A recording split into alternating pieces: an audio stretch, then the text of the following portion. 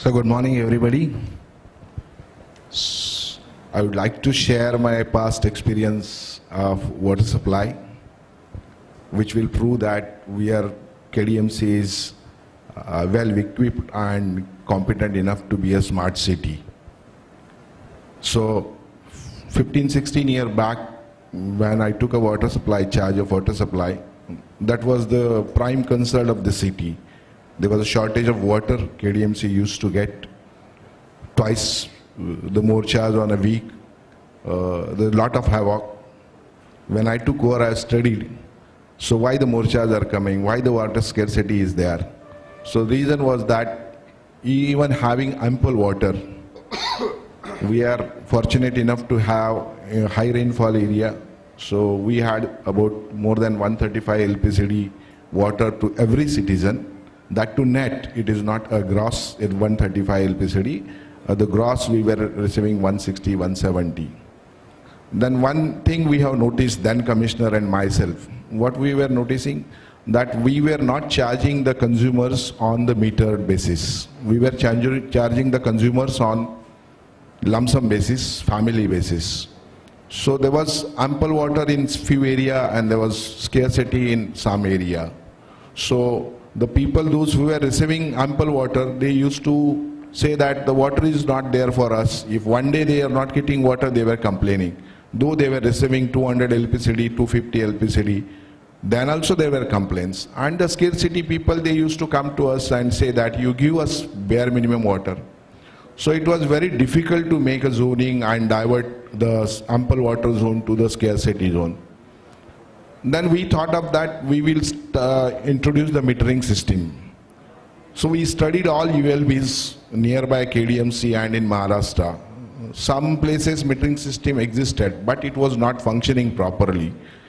Even MCGM, which is the oldest corporation, there also the metering system existed, but it was not properly built as per the meter. Then our politicians were reluctant to reintroduce the metering system, saying that our experience of metering is not good, meters are not working, we don't have a good meters.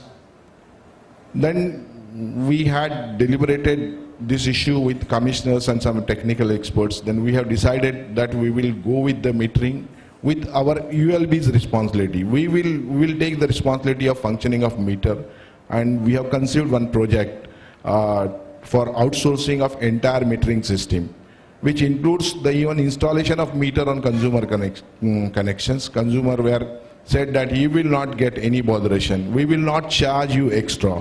We will install from our KDMC revenue. We will not increase the tariff for the meter also. We have convinced our politicians. A whole lot of deliberation took place, 6 months, 1 year. Ultimately, partially politician accepted that you can introduce metering where the high income group people are staying. You can introduce metering to the meter. Please don't force the consumers, those who are staying in slums and jawls. So then Commissioner and myself, we decided, okay, we'll go with the high income group partial implementation. We have floated the tender, and we have decided that we will not buy any meter which is manufactured in India. So the quality of meter were not good. Then we have decided to purchase ISO EEC meters, magnetically coupled multi-jet meters from the Italy. Then when we floated tender, there were a lot of complaints to the Chief Minister, then Chief Minister of Maharashtra, that they are not favoring Indian entrepreneur, they are introducing the foreign product. So then also my commissioner was determined, and he decided that it is our decision. We are going to install. Government is not giving money to us. KDMC is paying, and it is our responsibility. We have assured the general board that the meters will function. We have introduced the metering system with total outsourcing, installation of meter, maintenance of meter, taking reading of meter. Only recovery was kept with KDMC. So the impact of that, with available tariff, we could increase our revenue by 8 crore. 15 years back, I'm talking in 2002, we are pioneering e-governance, and simultaneously we are pioneering successful meter system also. So we have got the revenue 7-8 crore, but that was not a concern for us. So what was the concern?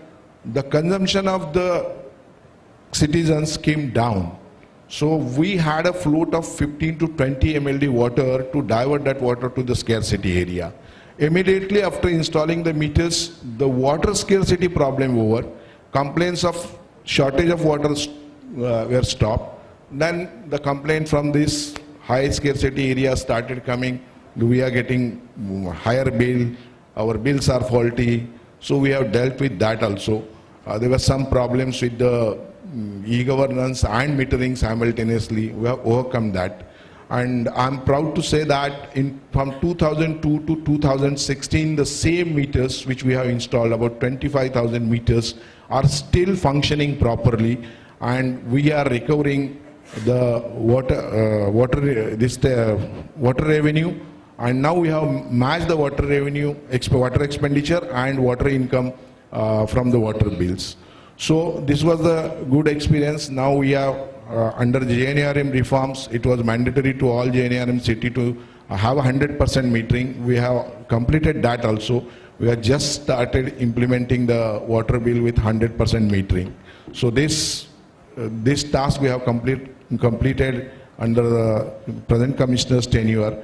Our next target is to have a realistic water audit, which we are going to start from next month, the 100% water audit, so that we will come to know how much water is being properly utilized in the city and how much water is being wasted, so that we can plan the blocking of leakages, improving our efficiency. So wherever you are going for the smart city, initially when we consulted the citizens were asking that we want good water, good sanitation, good roads. So water is one important factor, and KDMC's consultation survey showed that people have not given priority to water because they are now having ample water.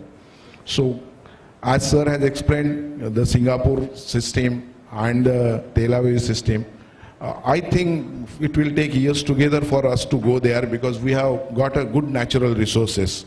The people of Mumbai has this year realized, unfortunately there is a less water, but Mumbai has got good resources. Then also they have had a bit pinch of water, and people will start using making optimum use of water. There was one concept which is being discussed whole JNRM is 24/7. So Nagpur has implemented, Honorable Chief Minister yesterday said that they are implemented as a pilot project with PPP model. Making 24/7 in this area is a bit difficult than the cities which have grown horizontally. Our cities have grown vertically. They have got their own water systems, water supply system. So to design the system is a big challenge to provide 24/7. But it can be achieved with the same quantity if we go for the telescopic tariff. If telescopic tariff is implemented, I think in available network, available system, KDMC can become smart in water utilization. Continuously, rigorously, we are following with our general board to allow us to implement telescopic tariff. So we are still yet to get the permission. I hope that in present tenure, commissioner's tenure, we will get it under the smart city scheme, and this will help us for making cities smart in respect of the water supply. That's all. Thank you. So very good sharing of experience from Mr. Kulkarni regarding how the water metering and how water supply systems are strengthened in KDMC, and how they are going towards the 24/7. Maybe it takes 3 years or 5 years, but still they are going towards the 24/7 water supply systems. With this, actually, I think if any questions from audience, the panel is ready to take.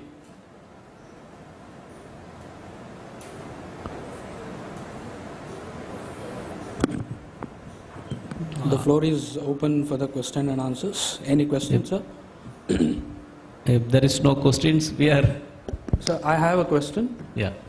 Usually in smart cities, efficient water supply system is the most important thing. But what I observe is most of the times the revenue, it's a good revenue generator for a city, but most of the old cities, we see around 30 to 40% of water supplied goes through leakages.